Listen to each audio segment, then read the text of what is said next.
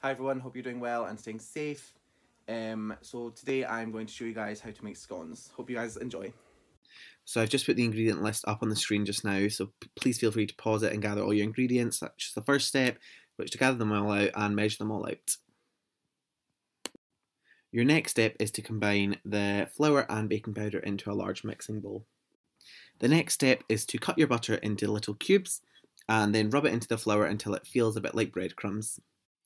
Now you need to add your caster sugar into the bowl and mix in, and also heat your milk up until it is warm. Once your milk is at a warm temperature, add it to the mixture and mix it until a dough is formed.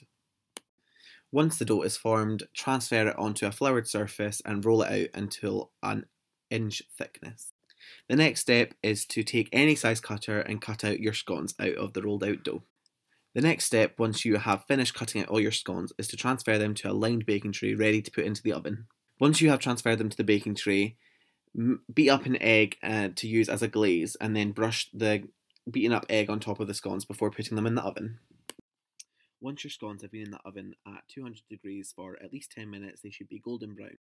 Once your scones have come out of the oven and you've left them time to cool, you can then cut them up and serve them with whatever you would like.